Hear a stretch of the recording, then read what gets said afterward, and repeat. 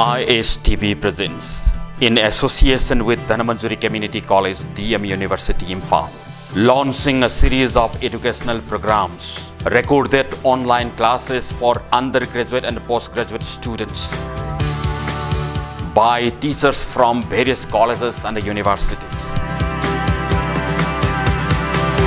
During this COVID-19 lockdown, every day on ISTB Nongin, 8 p.m. from 24th May 2020 onwards. What's for Dept? Only on ISTB Nongin.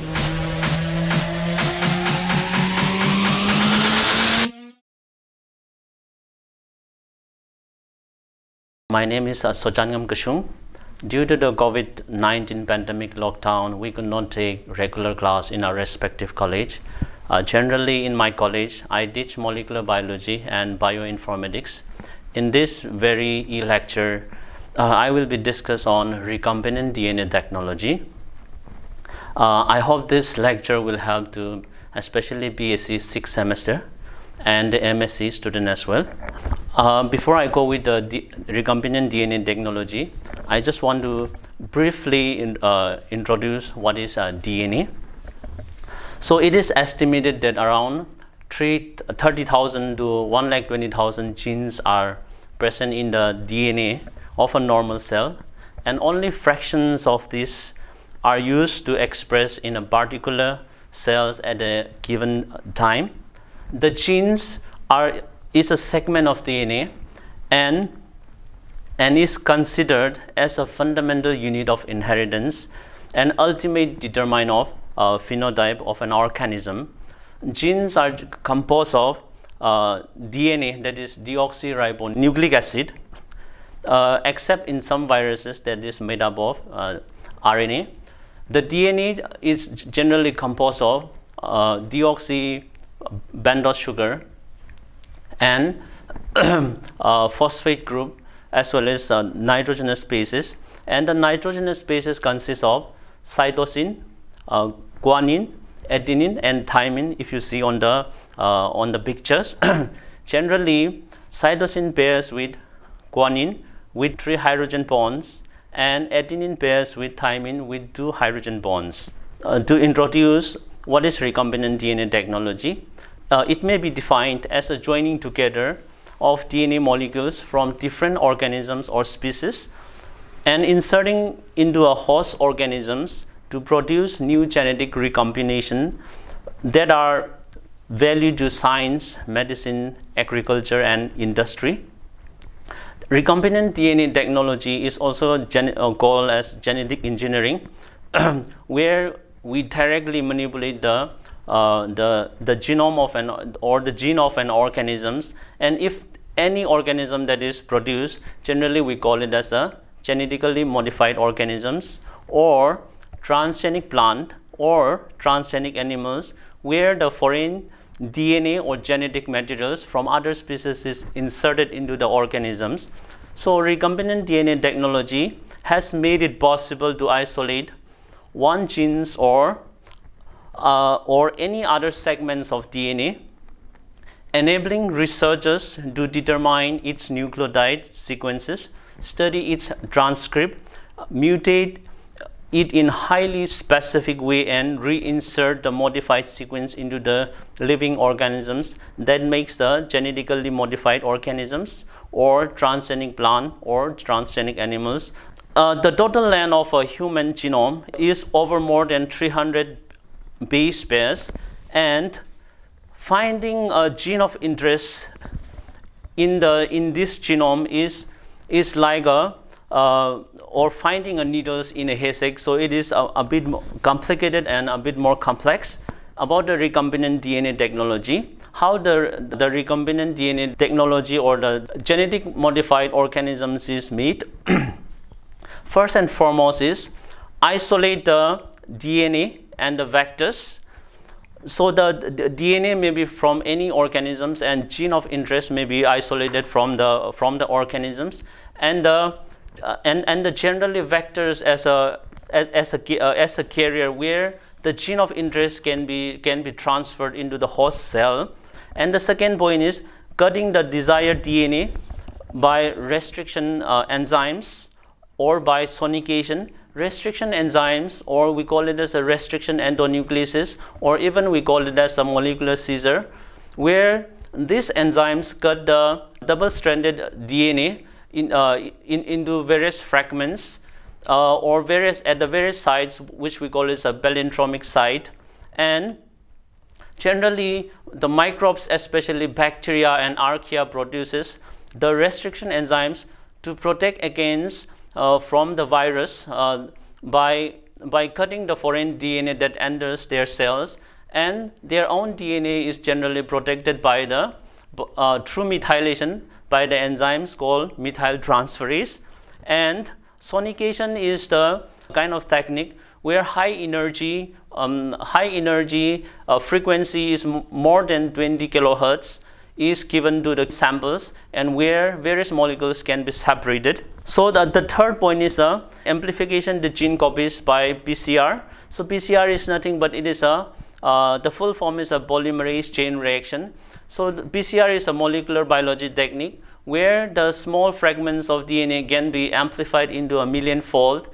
In this kind of PCR technique, we require various enzymes like Dept polymerase, or various salt and other components are required to make the works PCR. And the fourth point is inserting the genes into the vector. So generally the vectors, in most of the cases, in most of the lab, the vectors has various types or various kinds. Some of the vectors may be plasmids or phages, or the yeast artificial chromosomes, or the bacterial artificial chromosomes are generally used. But in the case of this, in my topic, I'll more focus on the plasmid. So the plasmid has a various kind of characters where they have an origin of replication, where they have a restriction sites, or even they have a selectable marker genes. Okay. So in the sixth point, after the gene of interest is inserted into the vectors, with the help of enzyme lipase, in the case of plasmid vectors, finally introduced into the host cell by transformation. Transformation can take place in various ways. The first one is electroporation. Electroporation is given an electric shock to the cell, where it takes up the foreign DNA, or even we can go with the calcium chloride transformation, or even we go with the gene gun, where the plasmid or the gene of interest DNA is coated with the nano gold particles and bombarded into the tissue and cells, where the transformation takes place. And even the transformation takes place using a bacteria called the Acropacterium tumefaciens. And that Acropacterium tumefaciens I'll discuss more in details in my in my next slide. And the last point is multiplication and selection of cells with recombinant DNA or the gene of interest with the desired traits or the products. In this slide, it shows how the DNA, the various applications of recombinant DNA technology. The first one is therapeutic products, or it can be used for diagnostic, or it can be used for productions of bioenergy, or even it is more important is even it used in the agriculture crops, what we call it genetically modified vegetables or crops or microbes or the animals. The first one about the therapeutic product is the productions of recombinant human insulin. Generally, in the olden days, human insulin is basically depends on animal source, mainly from the pigs and the cattle. But with the help of recombinant DNA technology, we insert the human insulin genes into the expression vectors like E. coli, where the insulin can be expressed, and any insulin dependent diabetic patients can take the insulin, or even we can grow human growth hormones, generally to treat the growth disorder in children. The gene clones from a cDNA library and inserted into the E. coli cells by cloning into the bacterial vectors, and the hormones can be isolated. And in the case of the diagnosis, adenovirus vectors is used generally. As one example, the most commonly employed vector for cancer gene therapy and vaccine to express foreign antigens. If we go with the genetically modified products or the genetically modified crops, the one example is cotton rice, where the rice plant is incorporated with the foreign genes, one from the daffodil plants called the phyton synthase, and from another from the bacteria called the genes called the phyton desaturase from the bacteria Erwinia, where these two genes are transformed or inserted into the genome of the rice plant, where it helps in the biosynthesis of beta carotene. And it is believed that these cotton rice that are rich in a vitamin A will combating vitamin A deficiency, especially in developing and underdeveloped countries. And the transgenic animals, about the transgenic animals or the genetically modified animals, is one example is we call it a glowfish. This fish is the first transgenic animals or recombinant DNA animals that has been approved for human use by the United States Food and Drug Development.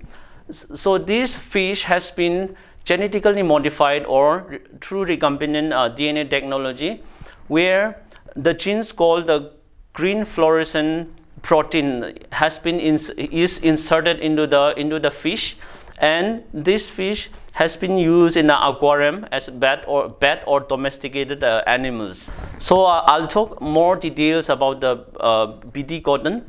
The success story about recombinant DNA technology or the genetic engineering. In India, the adoption and success of BT cotton crops was one of the best examples of genetic engineering. So with the success of BT cotton, India is among the largest and the finest producers of cotton in the world. BT cotton resists against the cotton bollworm called the Helicoverpa armigera. If you see the pointer, you can see here. With the first one is a BT cotton that has not been infested by the insect at all. If it's without the BT or the natural cotton, other cotton, or the non-recombinant cotton, it is generally eaten by the insect called the bollworm. And so now I'll discuss how the recombinant BT cotton was made. So before how it is made, how the plasmid was isolated and how it is made. So to make a recombinant BT cotton, DI plasmid is required as a vector. So DI is a tumor-inducing plasmid, and it's a circular plasmid found or derived from a gram-positive bacterium called Acrobacterium tumefaciens, used to transduce its genetic materials in plant. So and the DI plasmids consist of two components, ddNA and the virulent regions. During transformation, the ddNA excised from the DI plasmid and transferred and integrate into the host DNA. Virulent regions generally helps in the transfer process. ddNA, or we call it a transfer DNA, also contains oncogene, especially auxin and cytokinin hormones, synthesis genes, which causes ground call to the host plant. As you can see on the slide with the pointer, how the plants, if any the bacteria infect the plant, it causes a ground call. The opine catabolism region also present in the plasmids that produces the carbon and nitrogen, which is the main source for the food of the bacteria. So what the scientists do is that the scientists manipulate the DI plasmid by removing the D regions of the plasmid and insert the gene of interest into the DI plasmid. To remove the DNA, we use a restriction enzymes where it got the specific regions of the plasmid.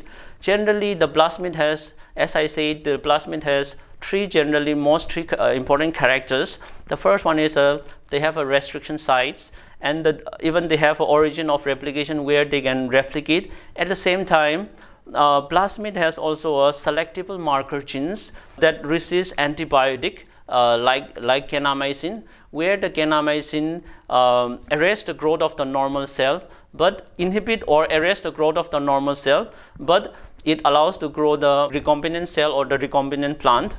Do the DI plasmid, what the scientists do is that they introduce a CRY genes, okay, the CRY genes, CRY genes that is isolated from the gram-positive soil bacterium called Bacillus thuringiensis, and they transform into the plasmid that forms a recombinant DI plasmid.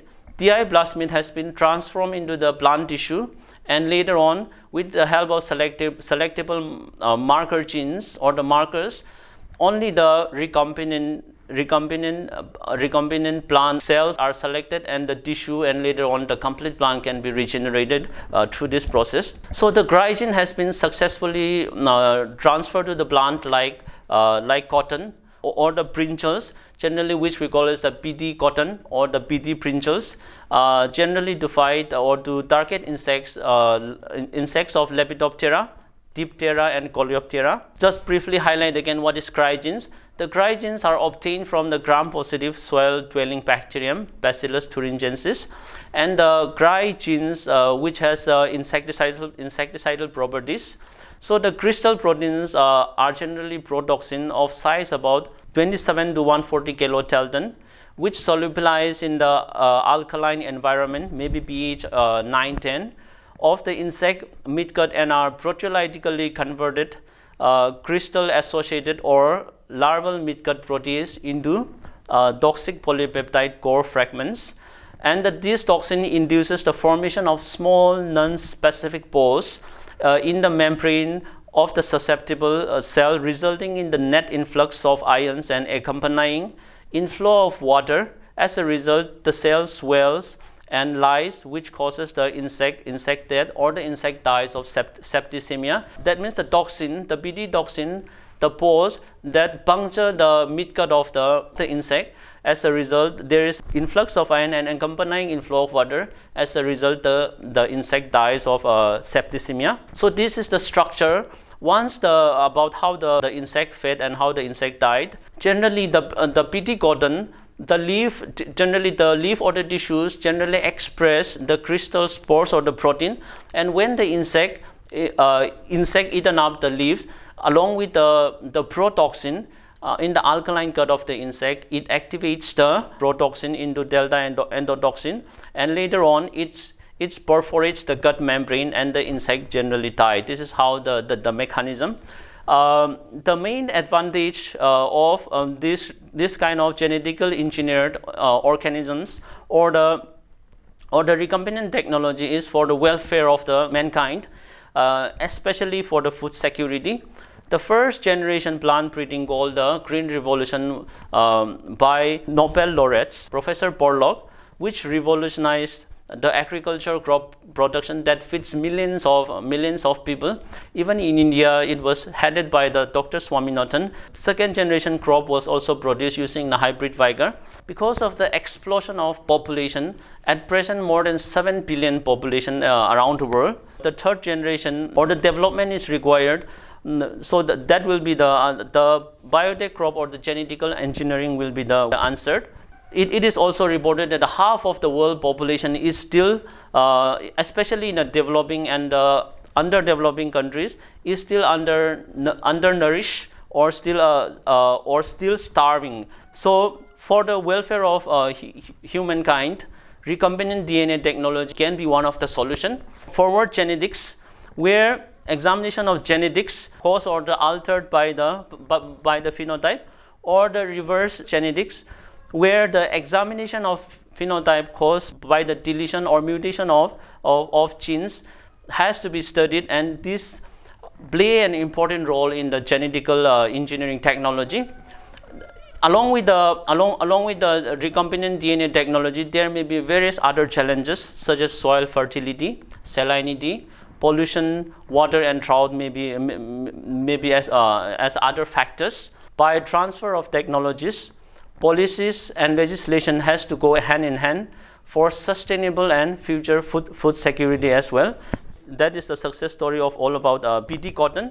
And if we talk about PD brinjal PD brinjal was successfully genetically engineered crop where the GRY genes has been inserted into the PD brinjal way back in 2006 by the three collaborative company or the institute. One is a Maharashtra hybrid seed company.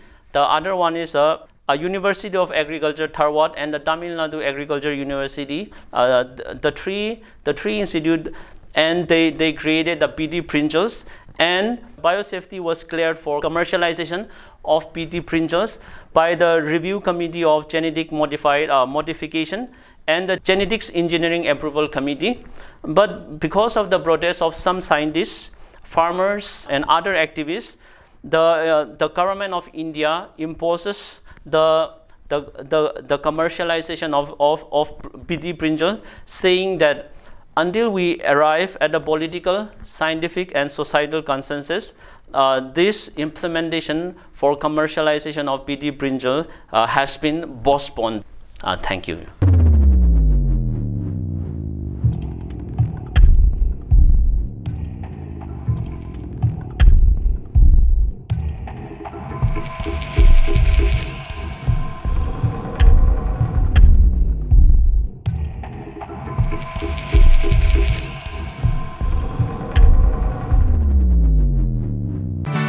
ISTB presents, in association with Dhanmanjuri Community College, Dept University, Imphal, launching a series of educational programs, recorded online classes for undergraduate and postgraduate students by teachers from various colleges and universities.